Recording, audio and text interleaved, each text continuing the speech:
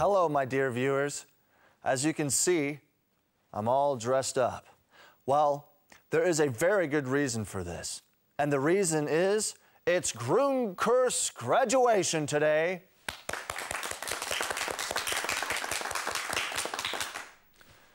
It is already the final episode. How time flies. I could easily do another 15 episodes, but we have to face the facts that even the best things must come to an end. So let us enjoy today's last episode together. You will see me celebrate my return from America with friends and tell them all about my trip. Our lovely hostess with the mostest, Carolyn, will for one last time make us wiser with her grammar explanations. Heute mit if-Sätzen. Our cowboy will come to the rescue for the last time, and Humphrey and Sherlock fight to the bloody end. And our little Bavarian, who we've all come to love and hate, will annoy the bar guests in Boston for one last time. I don't think I'm going to miss that Bavarian, or come to think of it, I will. I wanted to tell everything about my visit to my family in Boston. Even though I was still jet-lagged, it was time to tell my story to my friends. Look out for the if-Sätze. Eric, could you please pass me the salt? Thank you. And the pepper, please. Thank you. And do you have the chilies?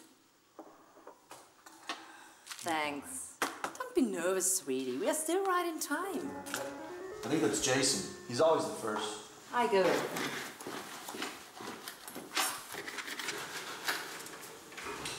Nice place.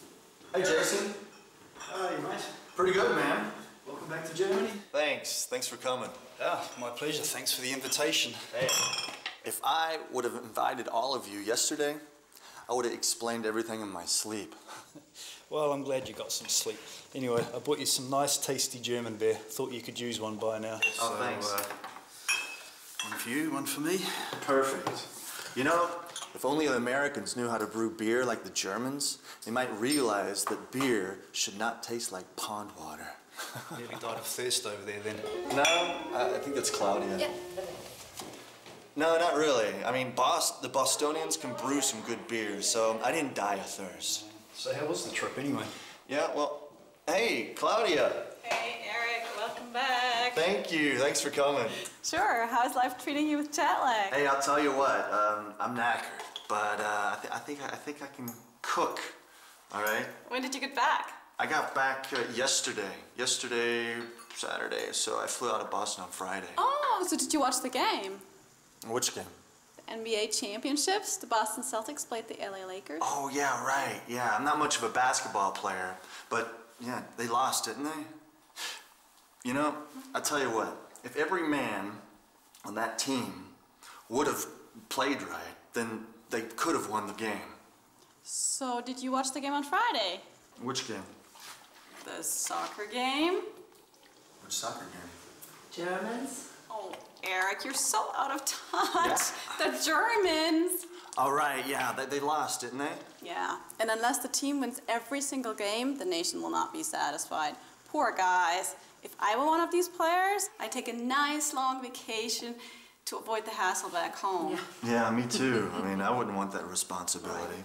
Hey, I tell you what, if all the guests come on time, I'm not going to have everything prepared. So how about, Claudia, you help Julia. Mm-hmm. You put the beer in the fridge. Fridge is over there. And I'll drink my beer. Cheers. Cheers. Grammar for the last time. How sad. Well, as we know, Carolyn is the expert in the grammar area. So let us say hello to Carolyn. Hello.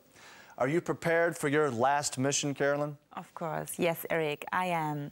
Das bin ich. Meine letzte Mission sind, wie Eric schon angekündigt hat, die If-Sätze. If-Sätze sind Konditionalsätze, das heißt Bedingungssätze. Das Ereignis im Hauptsatz, das ist der Teil ohne If, findet nur unter der Bedingung statt, dass der If-Teil erfüllt wird. Wie immer hat Eric im Film vorgelegt und wir müssen nur noch nachschauen, wie das in der Praxis aussieht. If you see me boiling my hand, please wake me up. If all of my guests arrive on time, I will not have everything prepared. If you see me boiling, please wake me up. Der Hauptsatz hier ist please wake me up. Wo haben wir ihn denn? Da. Wenn der If-Teil eintritt, if you see me boiling my hand, also wenn Eric sich die Hand verbrüht, soll man ihn bitte wecken. Es gibt 3 Arten von If-Sätzen. Typ 1, real. Die Bedingung wird wahrscheinlich eintreten, wenn es soweit ist. Typ 2, möglich. Es ist nicht ausgeschlossen, dass die Bedingung eintritt, aber eher unwahrscheinlich. Typ 3, irreal, also unmöglich. Die Bedingung kann nicht oder nicht mehr erfüllt werden. Wir fangen einfach mal vorne an mit dem Typ 1. Der If-Satz Typ 1 bezieht sich auf die Zukunft. Es wird etwas geschehen, wenn eine bestimmte Bedingung erfüllt ist. Ob diese sich wirklich erfüllt, weiß man nicht. Wer kann schon in die Zukunft schauen? Aber es ist zumindest realistisch und damit durchaus denkbar. If all my guests arrive on time, I will not have everything prepared. Wenn Erics Gäste alle pünktlich kommen, wird er nicht fertig sein mit seinen Vorbereitungen. Das ist eine Bedingung, die durchaus eintreten kann. Schließlich sind Erics Gäste ja zuverlässige Menschen. Wir schauen uns die Zeitenfolge im If-Satz und im Hauptsatz an. Arrive, das ist das Present Simple, die einfache Gegenwart. Und will steht im Future Simple, der einfachen Zukunft. Das ist beim If-Satz Typ 1 die Regel. Es kann auch im Hauptsatz der Imperativ, also die Befehlsform, stehen, wenn es sich um eine Aufforderung handelt, wie in unserem anderen Beispiel hier.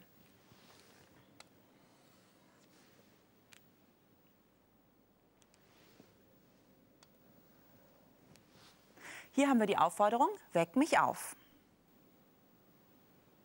Und damit sind wir auch schon bei Typ 2. Der If-Satz Typ 2 bezieht sich auf eine Situation in der Gegenwart. Wenn sich diese ändert, was rein theoretisch möglich ist, dann könnte das Ereignis im Hauptsatz stattfinden. Schauen wir mal rein.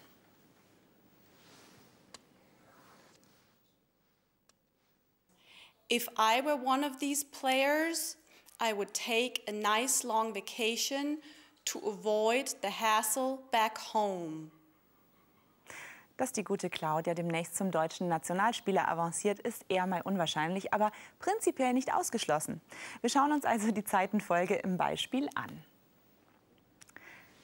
Hier haben wir einmal where. Der If-Satz steht beim Typ 2 im Past Simple, also der einfachen Vergangenheit. Dabei gibt es die Besonderheit zu beachten, dass bei allen Personen where verwendet wird. Also wie gesagt, Zeitenfolge, If-Satz im Past Simple und der Hauptsatz steht dann im Conditional Simple. Und damit zu Typ Nummer 3, der irreale If-Satz, die Unmöglichkeitsform. Die Bedingung kann nicht oder nicht mehr eintreten, denn der Satz bezieht sich auf die Vergangenheit. Wenn in der Vergangenheit etwas anders gewesen wäre, wäre vielleicht alles anders gekommen. Man kann ja mal spekulieren, wie es dann hätte sein können.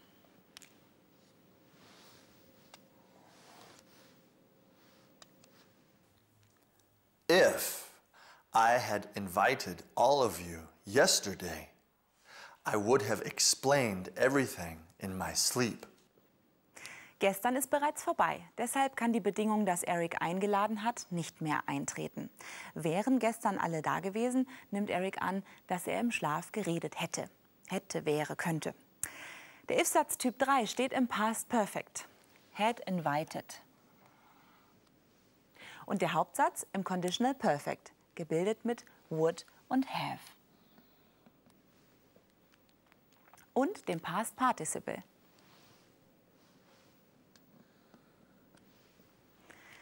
Ich komme nachher noch einmal zu unseren 3 If-Sätzen zurück. Ich habe da nämlich noch ein paar Tipps für Sie.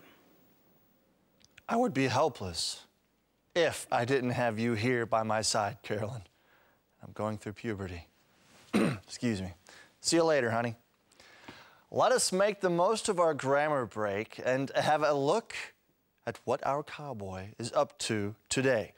This is his last mission in the name of Grundkurs English, and it is a tough one. I can't imagine what poor Mr. Huber would have done without the helping hand from the wild, wild west.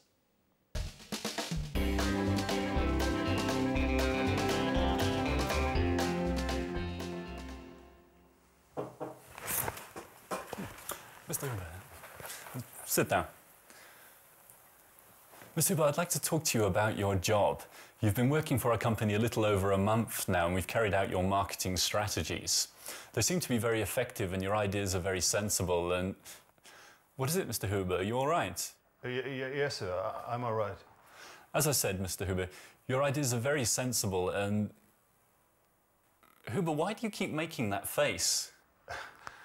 You are my chef, and you tell me I'm a sensible person. Don't you think that's a bit too personal? First of all, Huber, I am not your chef. Who gave you the right to call me your chef? Second of all, stop that crying. Don't be so sensitive. Huber, you'd better apologize for your behavior. I'm going to have to fire you. I think it's time to call a cowboy.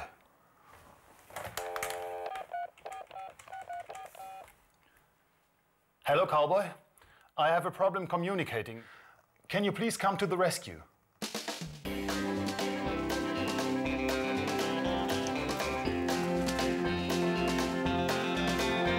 Okay, I'm coming to the rescue.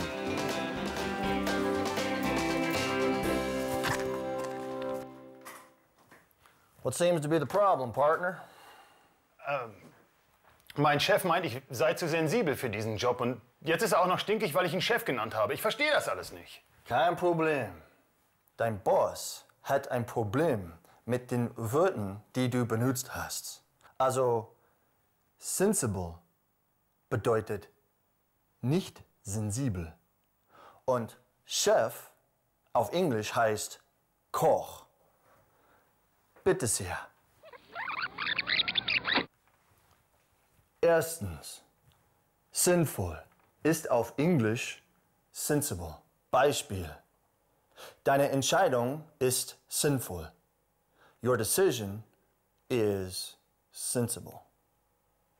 Zweitens, sensibel ist auf Englisch sensitive. Beispiel.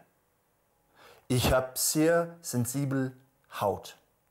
I have sensitive skin. Drittens, Koch ist auf Englisch Chef. Beispiel.